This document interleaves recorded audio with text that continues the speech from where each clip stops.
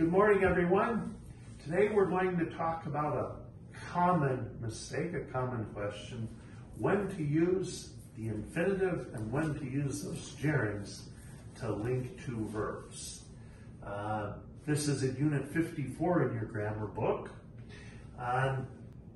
This is a fairly complete list. It's not 100%, but it's the most common verbs that use to, or the infinitive: offer, agree, refuse, decide, plan, arrange, hope, forget, manage.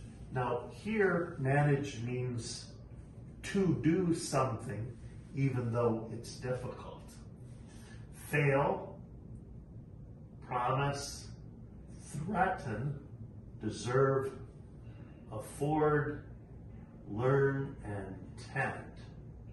Okay, Gabby, you've done your homework as always. Yes, teacher. This isn't, like I said, it's a good list, but it's not 100%. What do all these verbs, most of them, have in common? I will say that we use to or the infinitive with verbs that talk about things that haven't or hadn't happened yet.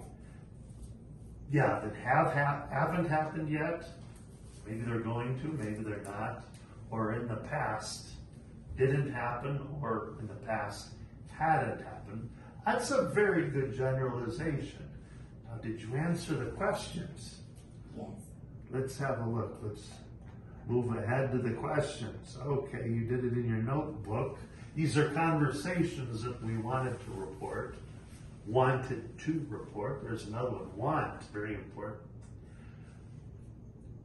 The lady asks, should we get married? The man answers, yes, let's. That's pretty advanced. They decided to get married. Okay, please help me. Okay. She agreed to help him. She agreed to help him. All right, excellent. Can I carry your bag for you? No, thanks. I can manage. He offered to carry her bag. He offered to carry her bag, but she refused. Okay. Yes. Let's meet at 8 o'clock. Okay, fine. They arranged to meet at 8 o'clock. Okay, good. What's your name?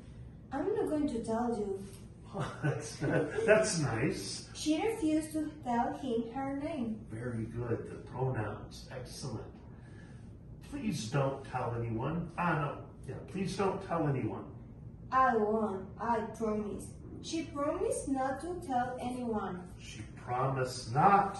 Very good. Not to. All right. Tell anyone. Okay. Now, did you make some examples? Yes, teacher. Let's hear your examples. My sister deserves to buy a new house. My sister deserves to buy a new house. Yes. My sister can afford to buy a new house. You're telling a story. That's great. My sister can afford to buy a new house. So? And my last example that I have is my sister hasn't decided what house to buy. She deserves to buy a new house. She can afford a new house, but she hasn't decided which house to buy. You put the direct object in the exact place. Very good. Well, thanks everyone. Next time we're going to talk about I'm out of here. Okay. perf. Okay, teacher, thanks. I'm out of here.